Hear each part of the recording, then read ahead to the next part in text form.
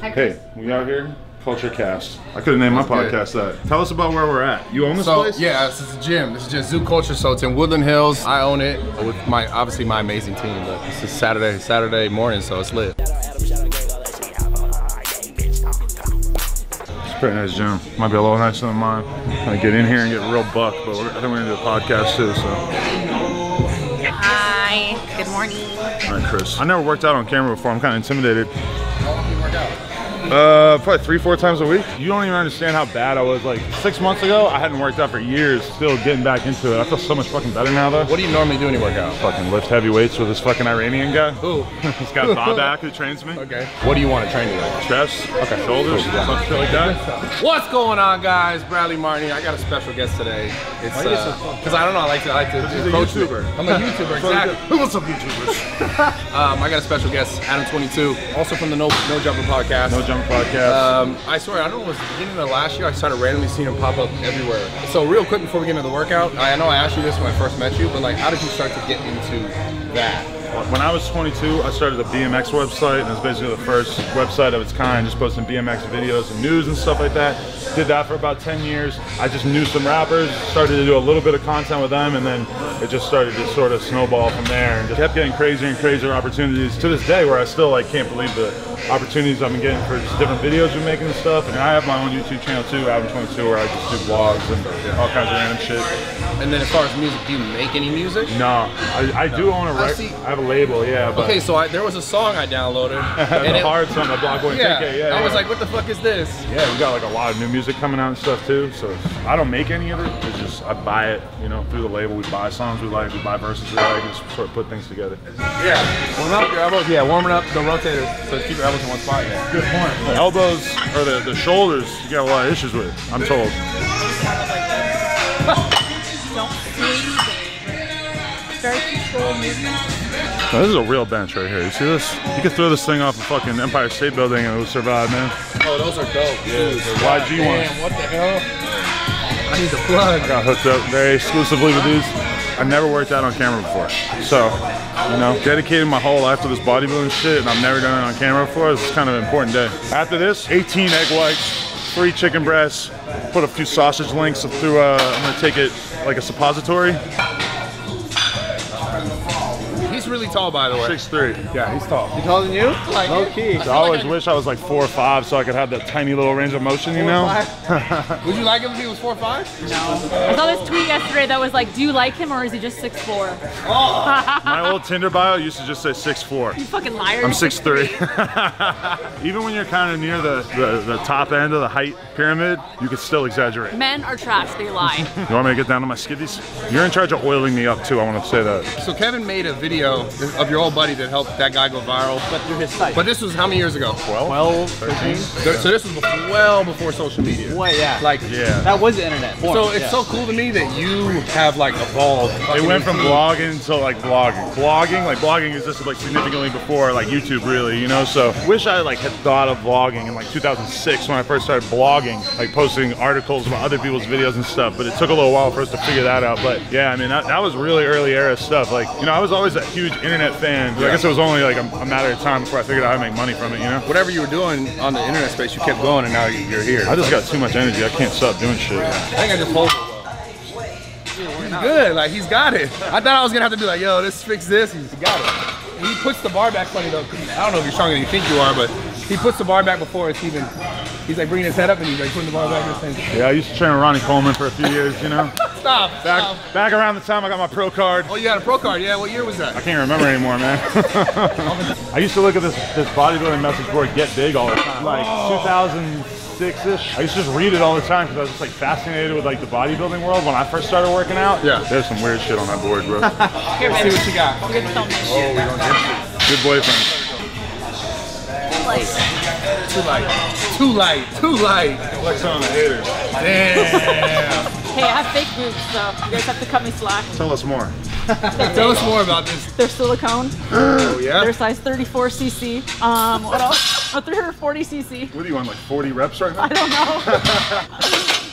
Plug. I'm Adam22 Crew. I also have my own YouTube channel and I'm an Instagram model. And if it wasn't for her, I probably wouldn't be like really into working out because she like got me fully back into it. I haven't looked at enough about what you got. Like, you guys Don't look us up. Don't look too carefully. Don't look too deep. Hey, you want this shirt? OnSomeShit.com. You want these shorts? You cannot get these. They are discontinued. But think about that and order everything from NoJumper.com or OnSomeShit.com the second it comes out, because then you won't miss out on your chance to get it.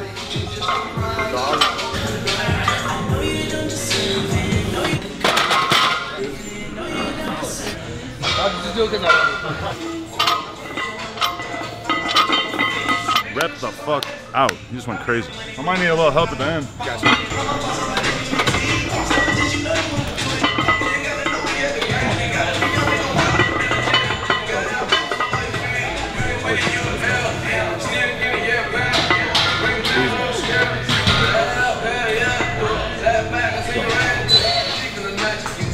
Up. Push.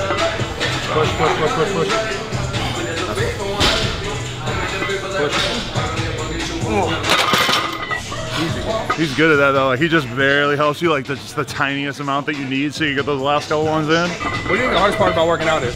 Taking the G-string off at the end and it smells bad. When you take the G-string off? No, I'm just kidding. That's the hardest part. What the fuck? Where did that come from? For me, it's the injuries and shit, because I got a lot of inflammations in my forearms and shit too.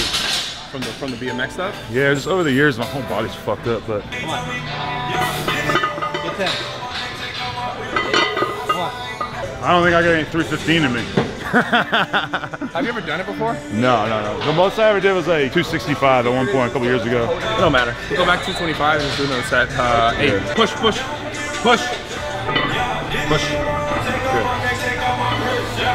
Keep going.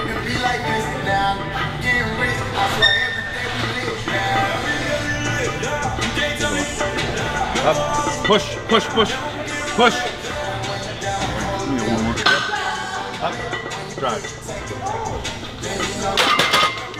I feel like I just went like further than I probably have gone in a long ass time. Barely coaxing that last couple of reps out of it. Force reps. Like if you guys have a buddy in the gym, these are like benching, not necessarily squatting because it's like more dangerous if you fuck up.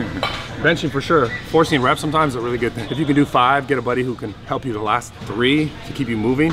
That's just the most important thing so it doesn't like stick. If you got someone just keep you moving and then you focus on bringing it down, the eccentric phase, like lowering the weight slowly and then having them help you on the way up. Because the hardest part is this part, pushing it up. You could always take heavier weight down. So let them like let their hands off, take it down slow, and have them help you on the way up. Well, I didn't mean for the shirt to be this tight. Like I knew it was gonna be tight when I picked it up, but when I put it on, I was like, fuck it, I didn't want to change because I was rushing out the house. It doesn't get much tighter than that, man. Let me tell you, Chris, I love the pump. Blood just pouring into your arms and your chest. Is I feel so good. That's like the reason I do this. It makes you feel glorious in that moment. It's so weird sharing this side of my life with the people at home. I feel like this is an Adam22 vlog. Yeah, probably. Because we're doing some non-cultural shit. Look at Lena hopping on the Stairmaster. She knows she likes. Keep that ass looking good, you know? She's super tennis. They got ill equipment here. Look at this fucking bar he's pulling on. We don't got shit. Look at some money. Look at that. Would you make that in shop class? Do that thing on the lathe? Yo, that thing is crazy. For the fans out there, what is it that makes you want to do like chest and like upper back at the same time? So anytime you work like opposing muscle groups, it's better for blood flow. If you're working your chest, it helps blood flow for your upper back. So it's just, if you're gonna do like higher volume, it helps you get a better pump. At the same time, a lot of people, they do what they like. So it ends up being like, people do more pressing movements and they don't get enough balance. So they end up with like their shoulders rotate forward, they have that slouch look, or they get shoulder injuries. So it's really just about balance. So everything is like this and like this. So all your muscles are getting tight. And that's gonna like basically mess up everything in the back. So for you, it's important, like if you have lower back issues, it's very important to be balanced here. Instead of just everything forward, because then your shoulders have to do this more, you slouch more, fuck your posture up. I feel like working my core has made the biggest impact on like my back too. Without a doubt. Strengthens the other side. So you strengthening your core, which is like everything here, and this will protect this. That's just like that, just like that.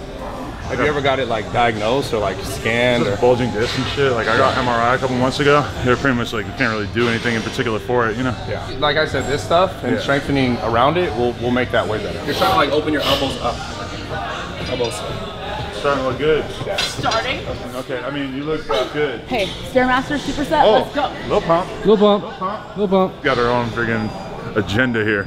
At this point in your career, you're doing a chest workout, your average chest workout. How many different exercises and how long in minutes would you tend to go towards? So it always changes. Like, it depends what I'm like actively trying to like achieve it, you know, in that given like couple months, whatever. When I'm doing something, it's like if it's bodybuilding, like hypertrophy related, like I'm trying to get bigger, sets are probably like 4 to 6 sets. So like it's the same exercise. Right. And I would try and hit reps of like 15 to 25. But at the same time, as I'm focusing on those things, I always like to be able to maintain strength. So come in a few times of the week. Let's say if I focused on higher reps today, like 20 reps, 15 reps, I would still come in like next time and do like lower reps, more for strength. So lower reps, like more like a powerlifting style. What do you think that you're training for at this point in your life? Because you're not like competing, just in general? Yeah, to be honest with you, that's like a life question I'm even asking myself right now, because I don't do it to compete. I did way early on, but I didn't really find much enjoyment in it. Being like a YouTuber, you can kind of go in either direction, right? Like you could be super strong or just big, or... I can't, it's hard to really answer that question. I don't know exactly what I want right now, to be honest. Like, I want to be better, I know that. It seems like more as of lately, it's been like organizing business stuff in my life, and this has kind of been like secondary, which before I had all this, always primary. Right. And until the last few years, it's kind of like I've had to find a different balance, and that's just the hardest thing. So if I feel like I could have things balanced in a way, then I could go after and pursue, because I know how much, like if I want to really get stronger or really get like in super good condition, it takes so much mental focus that it's hard to focus on the business side of things. So it's really finding balance, and that's my main goal right now. You know? You got this way by being super one-sided and focused? Absolutely. And now you have everything tearing your attention in other directions? Yeah, and it fucked up relationships, it fucked up all kinds of shit along the way. It's about finding balance.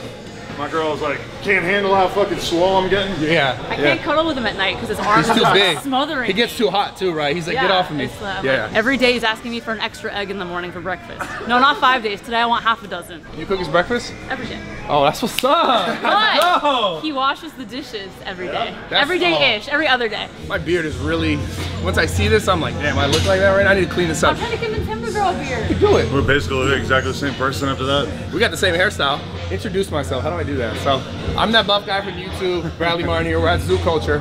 We're gonna film a podcast. My boyfriend brought me here and is now staring at me like talking to this muscly guy for a little too long. I stand and I support. You ever listen to Action Bronson? Yeah. He is like an old school bodybuilding fan, and he has a lyric where he says something like, you know, Dorian Yates, my DeLorean weight. So he'll mention like random like old school bodybuilders and stuff. I never heard. I didn't know he was into that super shit. fat, but he used to be super into working. I didn't know that. He always talks about how he was on the juice back in the day, and like, oh, it was so dope, all this shit. Like, yeah. After this, I feel like my fans are gonna really hold me to getting bigger and stronger. They're gonna be checking in on me and shit. You do push-ups though. I don't know if I did 25 in a long time. Usually we stop around 20, but Chris, you wanna see 25 push-ups? Judge me, bro.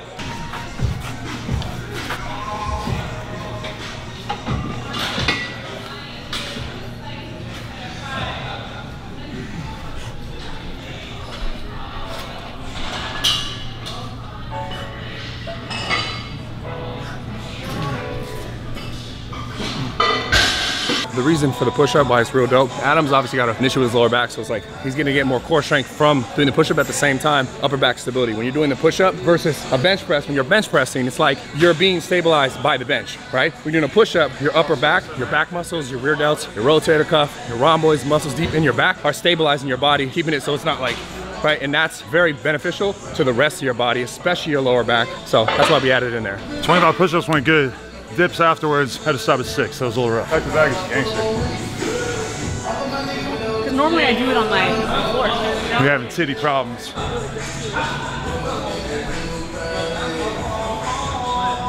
Worst range of motion I can imagine for a breast implant is just, I know. I feel like I'm about to take off flying. You see that definition? I know you see that, Chris. It's glimmering. I need an arm shave. Babe, shave my arms while I work out. Don't shave, it's hot. She'll just twerk on me mid-workout. You get a boner? You're sweatier than me. I was doing the Stairmaster, sir. Oh, I'm feeling swole as shit right now. I really feel like I'm ready to podcast and maybe eat a bacon turkey club, you know? I love you. What? You'll do like one set and you're like, I'm gonna eat a whole giant meal. I could take on the world. I need a damn turkey in me right now. Hey, you don't understand the need for protein that professional bodybuilders like me and Bradley need to stay in the game. My protein requirements, I had 3 cartons of eggs before I came here. 36 eggs to start the day. 36 eggs? Yep. And then what's his side dish of choice? He tells me he wants 5. I give him like 3 because they're extra large eggs and there's so many. We all came from an egg. Maybe not the egg, that egg, but we did come from an egg. Oh man, I'm feeling swole. Feeling about 80% swole. Gonna get that last 20% polished off and do this podcast. Pull over just so the cops are behind you. Get it? Keep all the Squeeze it up this way, come up. There, just like that. I never like felt that, to be honest. I like skull crushers, but that's all in this. That's different because you're like really getting that stretch backwards. Bring your elbows forward. Yes, baby. Perfect, perfect. Good. Oh, that did not look cute. Feels crazy, right? His form is good too. Yeah, let's go in. He's like the first like non-fitness person that I worked out with that I was like, oh shit, he got it, he got it, he got it. Body's all fucked up, so I feel like I always needed to have like pretty strict like form to do anything because I'm scared. Camel toe is in. I untoed the camel. Could you date a girl that was like super jacked? Oh man. And by super jacked, I mean like, maybe not like all the way bodybuilder. I think I like, could, yeah. I've hung out with girls who were like pretty muscular before. I don't know, I feel like it might push me to like be like, no, I need to get on it. I need to gain 30 pounds of muscle before this relationship can really prosper. So if I had like 10% body fat and no ass, you'd be down still? Hell no, we need ass for sure. If you lost your ass from working out, I'll buy you a new one, so it's all good. As a girl, I could never walk up to someone as big as you and be like, oh, you're hot. Because then it's like, who knows what happens But next. I'm sure there's a lot of girls where that is their exact type. It's just, I don't know, because I don't have that look, so I don't find out. I like BMX riders with really big arms. Oh, I don't ride BMX. You're gonna have to go find some kid from the shop on some shit. 7669 Melrose. Come on in. Yeah. We'll give you an autograph. We'll give you a selfie. We'll sell you some shit.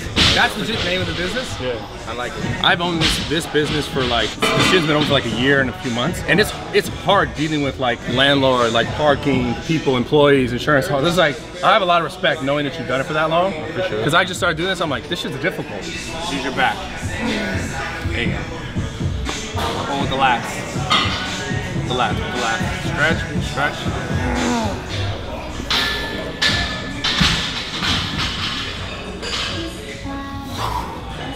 Clickbait planning, you know? That's what we do. That's what YouTube is right now. Yeah. It's crazy. Best content, and you gave it a normal, like a normal thumbnail, a normal title, no one would click that shit. I seen like a 10-year-old girl wearing a clickbait sweatshirt the other day, the David Dobrik merch. I was very much, I wanted to go over and be like, props. Thank you for supporting the culture, clickbait culture, yeah. Clickbait culture.